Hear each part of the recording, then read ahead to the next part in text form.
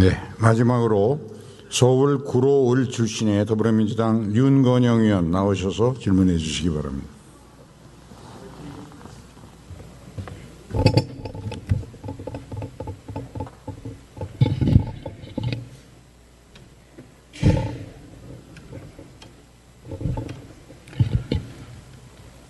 예, 서울 구로을 더불어민주당 소속 국회의원 윤건영입니다. 분열과 분노의 정치를 끝내겠다. 윤석열 대통령이 대선 후보 수락의 연설에서 한 말입니다. 하지만 지난 500여일 동안 대한민국의 분열은 더 독해졌습니다. 지독한 분열의 정치 맨 앞에 누가 있었습니까? 바로 윤석열 대통령입니다. 정부를 비판하면 반국가 세력이 되고 기회주의적 추종 세력이 됩니다. 생각이 다르면 싸워서 짓누르고 파괴할 생각부터 합니다.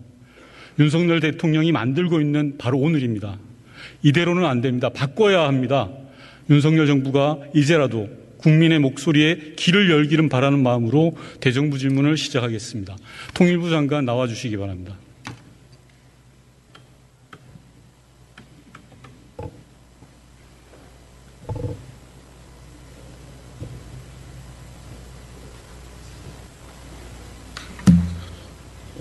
네.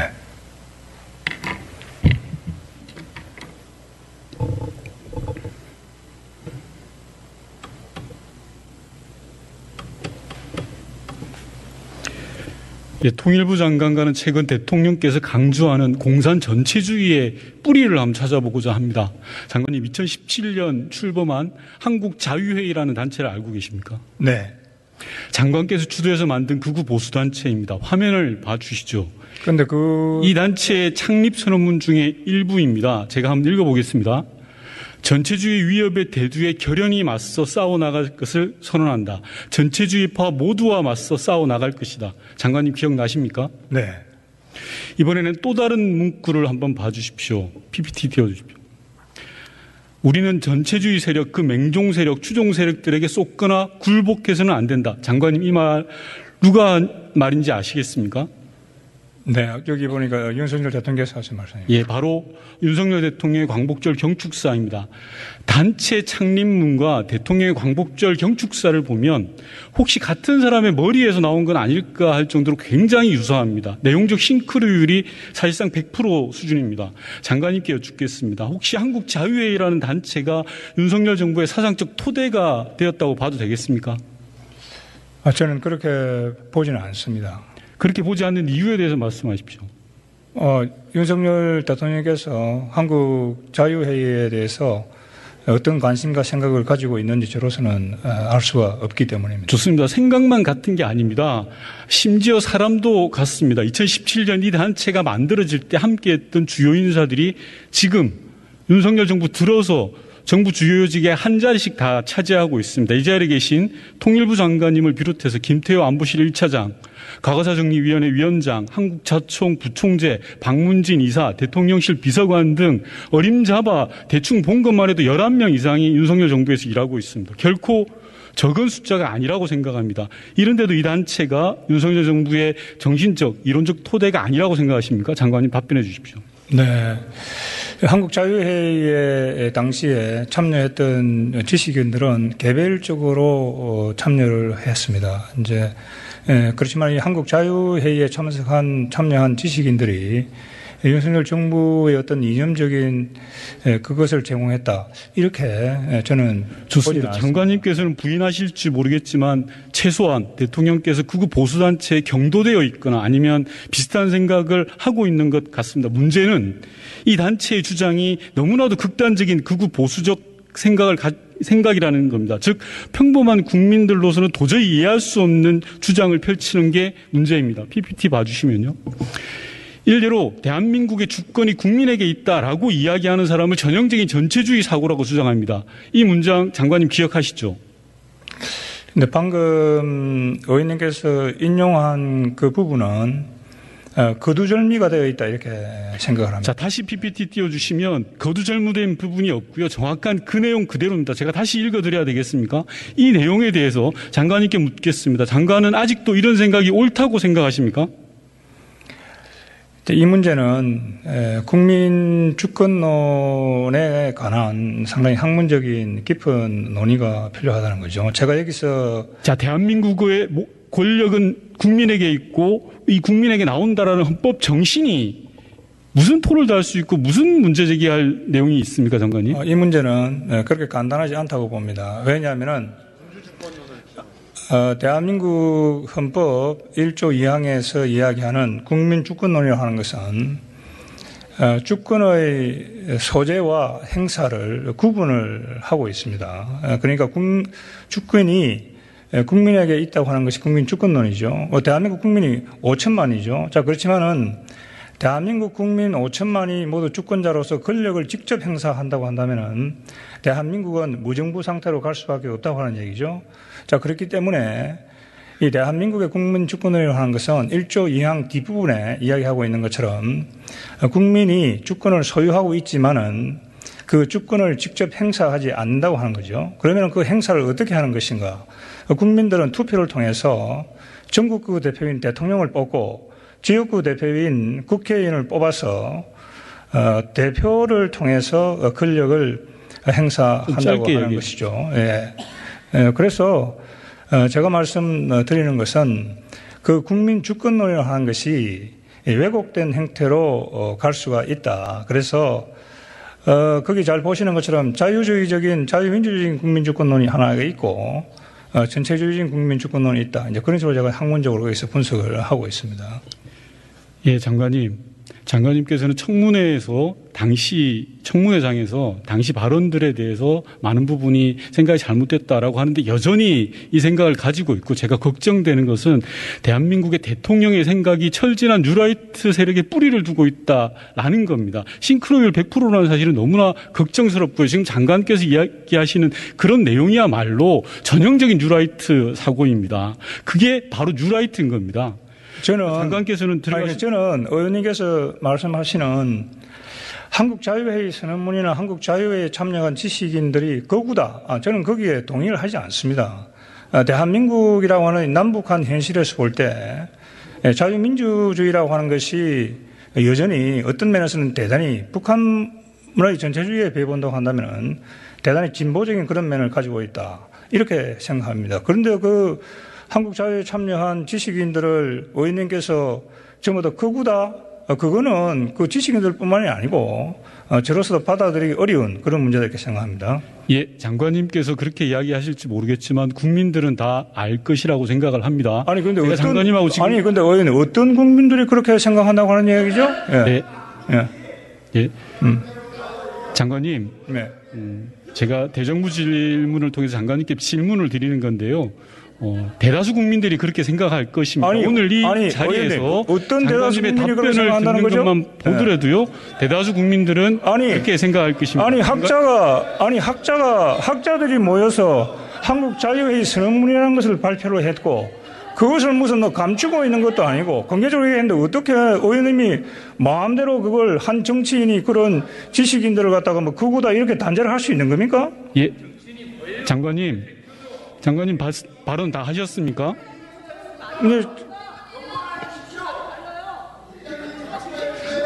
지금 장관께서 하시는 말씀은 국회의원이 국민을 대표해서 던지는 대정부 질문 자체를 무시하고 폄훼하는 겁니다. 민주주의의 기본이 되어 있지 않고 그 자체가 바로 전체주의적 사고이고 그런 모습이 바로 극우라고 하는 겁니다. 자리에 돌아가 주십시오. 그리고 의장님께서는 이런 장관의 바른 태도에 대해서 분명한 문제 제기를 해주시기 바랍니다.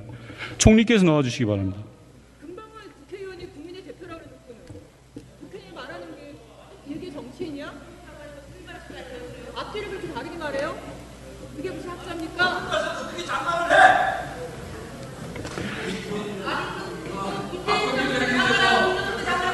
네, 총리에게는 대통령의 메시지와 일정에 대해서 질문하겠습니다. 대통령의 메시지는 국정 운영의 가장 힘센 무기이자 수단입니다. 그런데 그 힘센 무기가 이 정부에서는 대단히 민망한 수준입니다. 첫째, 대통령의 메시지가 과격하고 품격이 없다고 생각합니다. 둘째, 적을 만드는 언어를 구사합니다. 셋째, 정작 해야 할 때는 할 말을 하지 않고 외면합니다. 대통령의 입에서 작태, 폐륜 같은 단어가 너무 자주 나옵니다. 걸핏하면 상대를 적으로 규정하고 싸우려 듭니다. 상대를 포용하거나 이해하려는 대통령의 메시지를 본 바가 없습니다. 총리님, 대통령의 메시지가 칼이 되어 돌아다니고 있습니다. 대통령께 메시지를 바꾸어야 된다라고 진언을 드린 적이 있습니까? 네, 국정의 핵심에서 이런 메시지를 포함해서 모든 그러한 역할을 하셨던 우리 의원님께서 말씀을 해주시는 사항이기 때문에 무겁게 받아들여야 된다고 생각합니다. 그러나 대통령님의 일정과 메시지는 국정 운영의 방향을 제시하려고 노력하고 계시는 거고요. 또 그런 측면에서 국민들과 소통하는 하나의 수단이다 이렇게 생각합니다. 야당 의원만이 이렇게 생각하는 건 아닌 것 같습니다. 총리님. 야당의 여당 전 대표가 대통령 메시지 담당을 잘라라. 그리고 여당의 전 선대위원장이 대통령의 구시대적인 인식을 하고 있다라고 이야기를 하고 있습니다. 이런 부분에 대해서는 진언이 필요하다는 생각이 있고요. 윤석열 대통령은 아울러서 적을 만드는 일에는 참 열심인 것 같습니다. 하지만 정작 국민이 묻는 것에 대해서는 묵묵부답입니다. 말씀을 하셔야 될 때는 입을 꾹 닫고 용산에 숨어 계십니다. 서울 양평 고속도로 논란, 김건희 여사 명품 쇼핑, 잼버리 대회 파행, 청주 오송 지하차도 참사, 후쿠시마 오염수 방류, 심지어 장모까지 구속되었는데 사과는 그냥 말 한마디조차 없었습니다. 저는 이게 정상이라고 생각되지 않습니다. 총리님, 대통령께서 하고 싶은 말만 하시고 하기 싫은 말은 피한다는 세간의 그런 지적이 있습니다. 이 지적에 대해서 어떻게 생각하십니까? 저로서 그렇지 않다고 생각합니다. 대통령님께서는 여러 과정을 통해서 본인의 뜻과 메시지를 전달하는 것이고요. 경우에 따라서는 장관이 책임지고 해야 할 그러한 때가 있고 또 총리가 책임지고 해야 할 때가 있고 그런 과정에서 항상 장관과 총리와 대통령께서는 정말 굉장히 많은 소통을 어느 대통령보다도 제가 보기에는 소통을 하고 계시다 이렇게 생각을 합니다. 총리님, 대단히 실망스럽습니다. 국정운영에 총괄하고 계시는 총리께서 그런 인식을 가지고 계시면 국민들의 현실과는 너무 괴리되어 있다는 말씀드리고요. 대통령의 말뿐만이 아닙니다. 대통령의 일정도 그러합니다. 대통령 홈페이지에 공개된 일정을 모두 분석해 봤습니다. 메시지와 마찬가지로 엄청난 많은 문제점을 가지고 있는데요. 첫 번째, 대통령 일정이 너무 적습니다. 근무일 기준으로 대통령 하루 평균 공개 일정이 1.7건에 불과합니다. 셀러리맨에게 하루 일정 1.7건은 상상할 수 없는 꿀직장 꿀보직입니다. 공식 일정이 아예 없는 날이 48일이나 됩니다. 저도 청와대에서 8년가량 생활했지만 이런 경우 처음 봅니다. 두 번째입니다. 대통령의 일정의 절대적 양도 적지만 질도 문제가 있습니다. 압도적으로 많은 것이 각종 회의 임명장 수요식입니다. 총리님 아시다시피 경상 일정이라고 하는 겁니다. 이게 70% 이상입니다. 안타깝습니다. 어찌 보면 여유가 있어 좋아 보이겠지만 국민들이 볼 때 말년병장 같은 느낌입니다. 세 번째입니다. 대통령의 일정이 너무 편협해 보입니다. 예를 들어 대통령이 만난 속칭 여의도 사람들은 신임 국회의장단만 빼고 모두 국민의힘 소속 정치인입니다. 16개월 동안 9번을 만났습니다.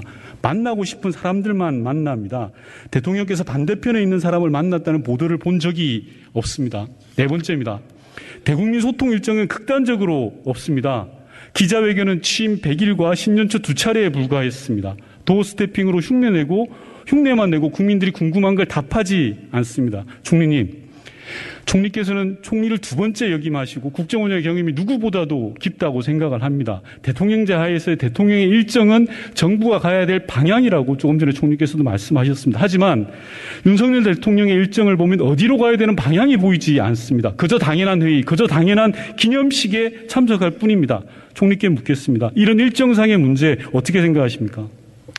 저는 의원님께서 너무나 대통령님의 일정이 무엇을 의미하는지를 잘 아실 것이고요.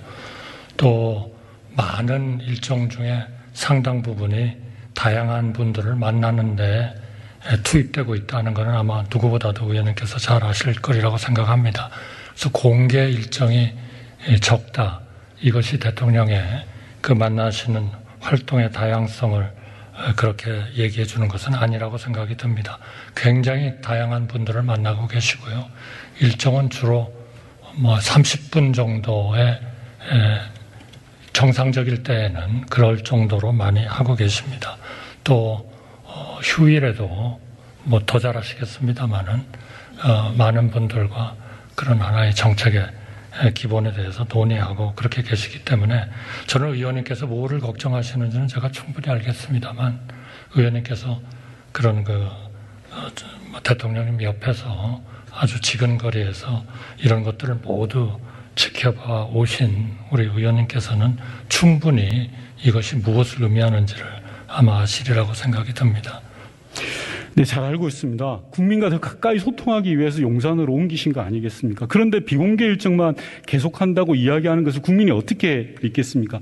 총리님, 오늘이 이태원 참사 311일째입니다.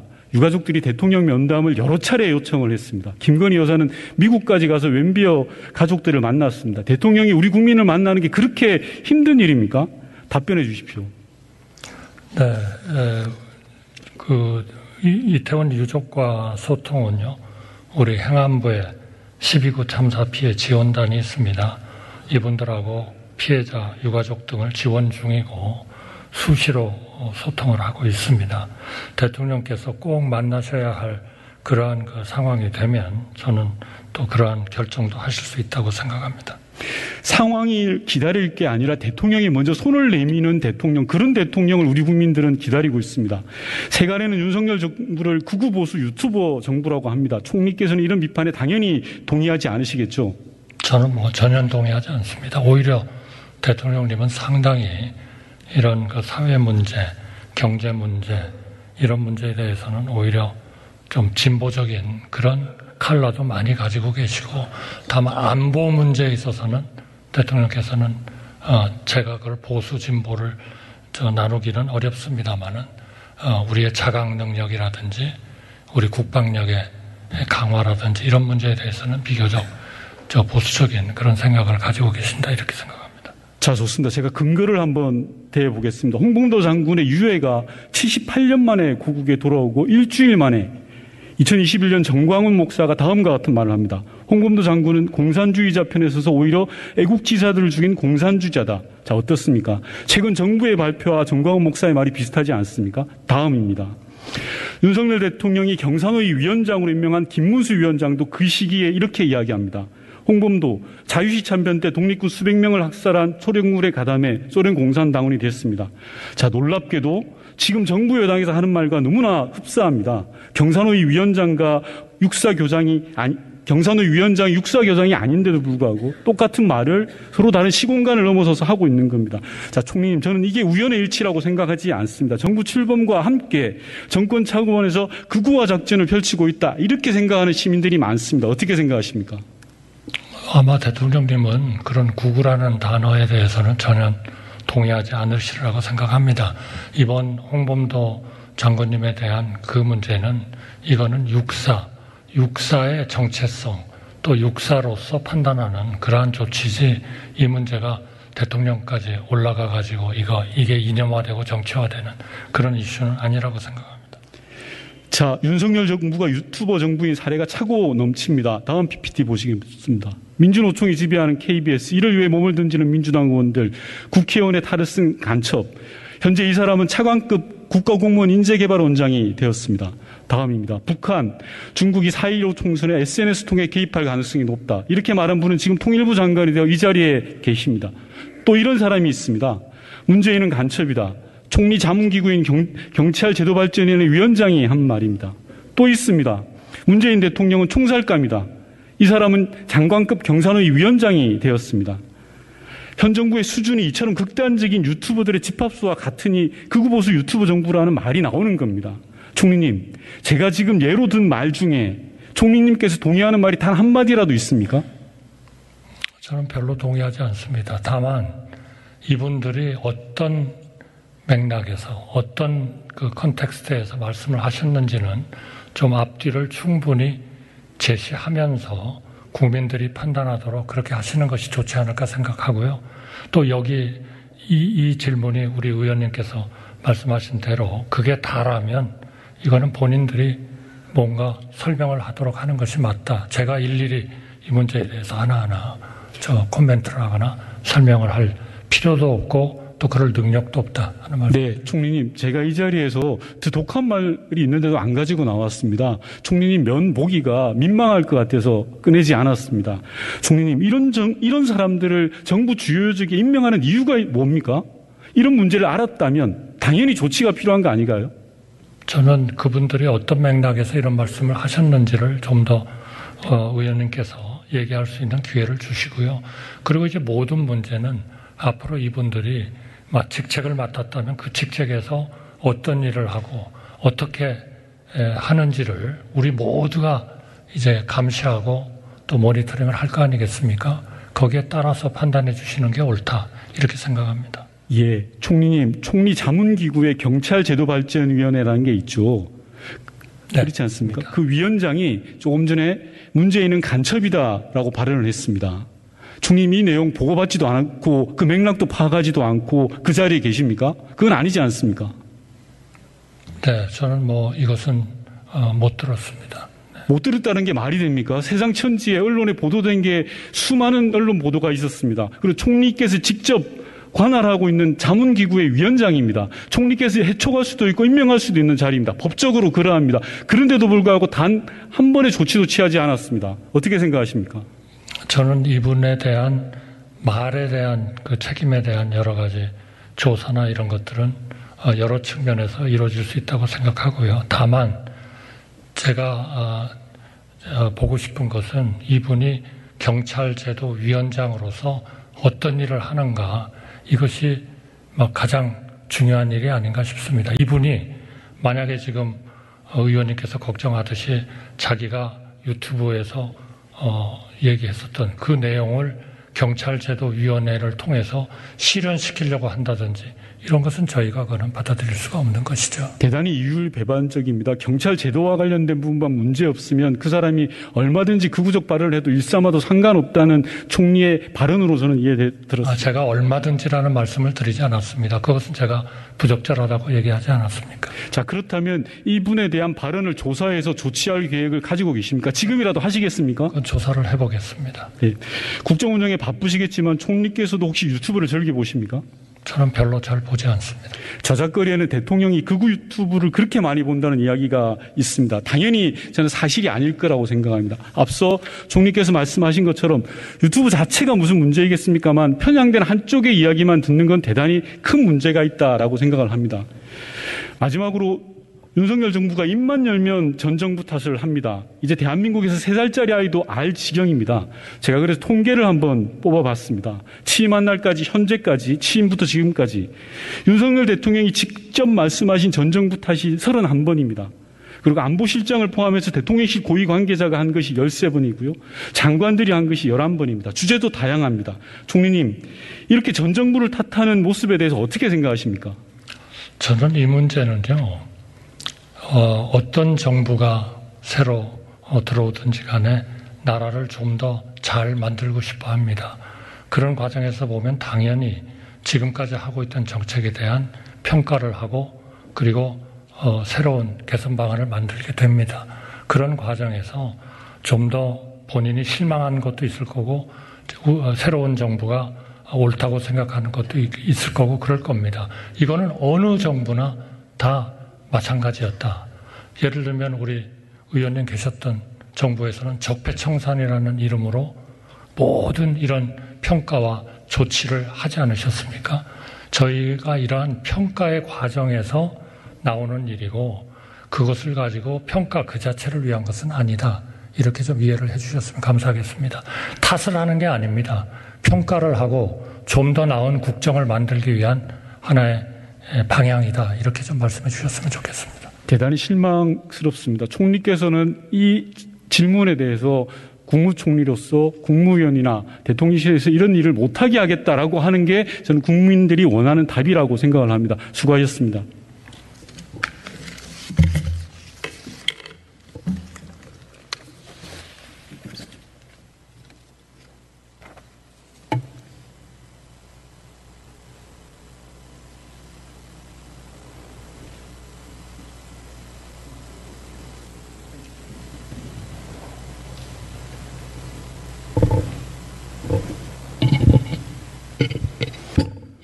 끝으로 윤석열 대통령에게 한마디만 하겠습니다. 국민과 싸우러 들은 정부 치고 성공한 정부는 없다는 사실을 명심해 주시기 바랍니다. 늦은 시간까지 경청해 주셔서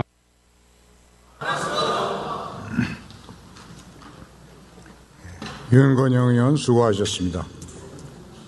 이상으로 정치에 관한 질문을 종결할 것을 선포합니다.